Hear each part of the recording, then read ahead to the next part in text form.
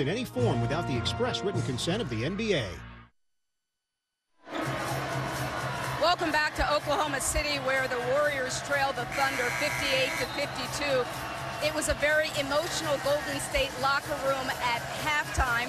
One player went on a profanity-laced tirade. It was so loud that everyone out in the hallway could hear it.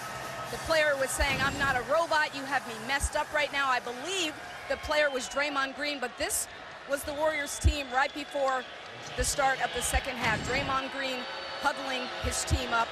I will try to find out more about what happened, but Mike, you heard it as well as I did. I have never heard anything like that coming from any kind of professional locker room. I know that players disagree, but that was very loud.